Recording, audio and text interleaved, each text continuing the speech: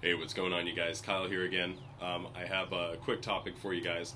I was thinking about this the other day, and it's come up a couple times with people that have gotten sober that I've not necessarily mentored, but given my advice to.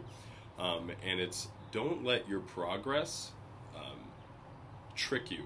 Don't let your progress confuse you into thinking that maybe you're not an alcoholic, or maybe that you can responsibly drink, because ultimately, if you were going to get there, you would have already gotten there. You would have figured out your perfect combination, or really, there's no perfect combination, but you would have been able to pull it back and not care so much about alcohol, not have it become such a overall focal point of your life. Because when you get sober, you start feeling great and you start accomplishing goals, and you start getting this mindset of like, God, I can do anything. I feel wonderful.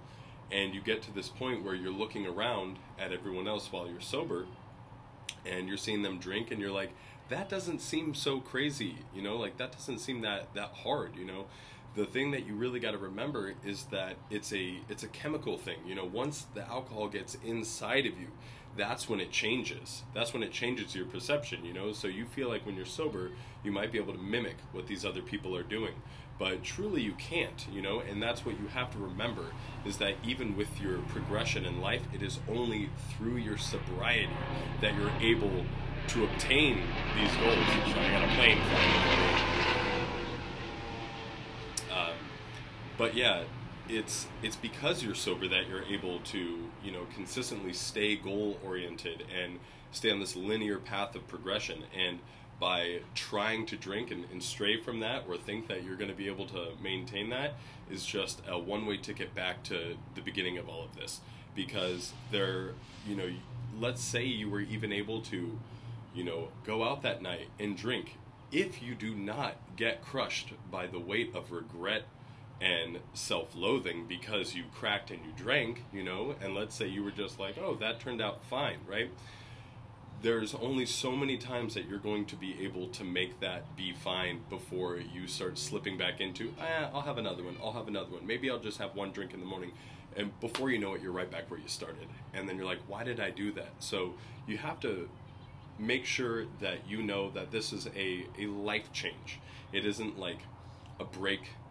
And I think a big part of the fear in getting sober in the beginning is that big, like, oh my God, I'm saying goodbye to alcohol for life. And you have to get to that point where you're like, well, why do I care? Really, what am I missing out on? The regret, the bad decisions, the potential DUIs. I might already have DUIs, so the potential of getting more with greater repercussions, the weight that it is on my health, not to mention that it might even actually add weight to you, depending on if you like beer more, if you're eating shittier foods while you're getting drunk, like, you're really not missing out that much, and truly what you think you're missing out on typically is an illusion of your mind. It's like when you're like, oh God, well, it's Friday night and I'm not going to go out. Okay, well, imagine you go out. What happens? You end up at the same bars with the same people, and nothing really happens. You just end up spending money and waking up with a hangover.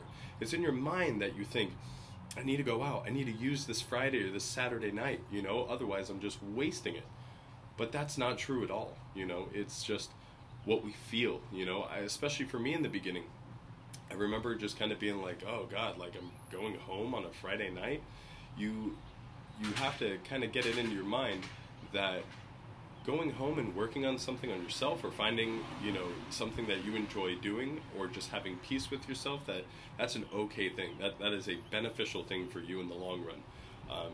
Especially, I try to pound it into people's minds, like, reading is such a good thing because it's mentally expansive, and it increases your vocabulary. It expands the people that you're kind of attracted to because you have more things to talk about. It's just a phenomenal way, especially if you feel like you're kind of a night owl like I was, and I suffered from a lot of insomnia from wanting to stay up, and I basically had to drink to pass out. Reading is a phenomenal way to go to bed too, because it'll make you sleepy, and what's the worst thing that's going to happen? You get wrapped up in the book and you stay up a little bit later. At least you're reading, and you're not pounding beers. So ultimately, you're not missing out on anything by not going out on Fridays and Saturday nights. You really got to get past that that little, you know, carrot at the end of the stick that truly is not a carrot at all. You know, it's a mirage. And just look at it for what it is. It's going to the same bar or the same brewery or the same club and meeting up with the same people doing the same shit you've already done 100 times. Imagine it being like a movie that you've already seen over and over and over again. You're not missing out on anything. You know how it ends. You know where it begins, and you know what's in the middle. You know, like, you've done that so many times. So do something else for a change, you know. But ultimately, the point of this was being, don't let your progress through your sobriety make you think that you're going to be able to responsibly handle consuming alcohol, because I guarantee you, you won't. You're here watching this video for a reason. You've sought out help, and people that don't have issues with alcohol aren't even mentally thinking about these kind of things. You know, it's just not on their radar. You know, so I hope you guys are having a good day. I feel phenomenal. It's a beautiful day out. I had a really good leg workout today.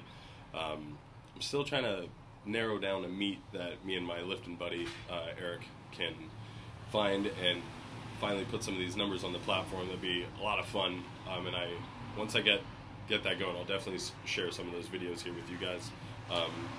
As always, I love hearing from you guys. Love all the support in the comments.